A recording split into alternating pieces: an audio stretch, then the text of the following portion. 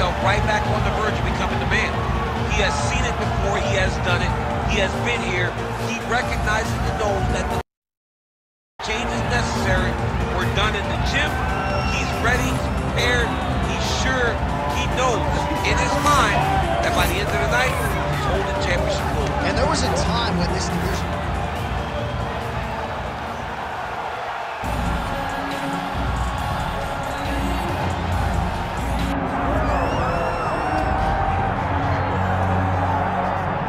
Well, it took him just over a year on the UFC roster to realize a piece of this UFC middleweight championship. He is the last style bender, Israel Adesanya, a guy you tried to bring in to emulate John Jones back in the day.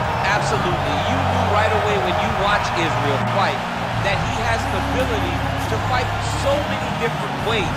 If he's coming to play a part, he's going to play that part better than anyone else you can find. Yeah. It's because of the adaptability.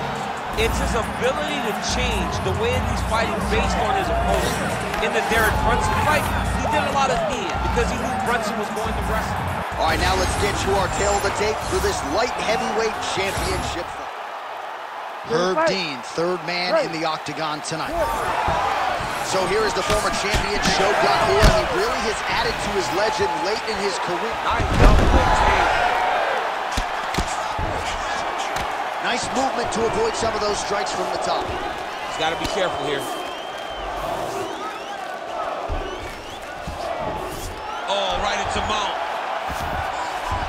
Adesanya's in half guard. Drops down inside the now setting up a sub here.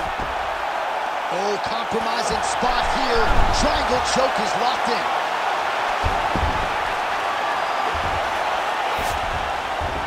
Oh, nice. And he's back up. With conviction to the body. Back and forth we go. And now Adesanya mixes it up a little bit. We'll see what he can offer on the canvas. I mean, he can do it all. He's long told us that he has a great ground game. Nobody has scored that punch right there. His opponent's compromised, DC. It's one thing to land a hard shot. It's another thing completely to land a perfect shot. And that was a perfect shot. Oh! Oh, another one. Oh! And now some knees. That'll do it! Holy smokes!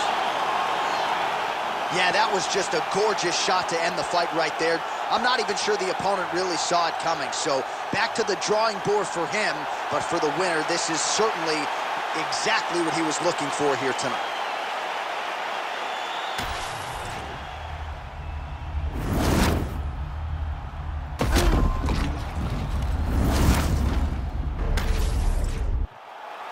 All right, we set it inside the octagon. Bruce Buffer has the official decision. Ladies and gentlemen, referee Herb Dean's called a stop to this contest at 2 minutes, 14 seconds of the very first round. Declaring the winner by knockout and still the undisputed UFC light heavyweight champion of the world, Israel, the last style bender.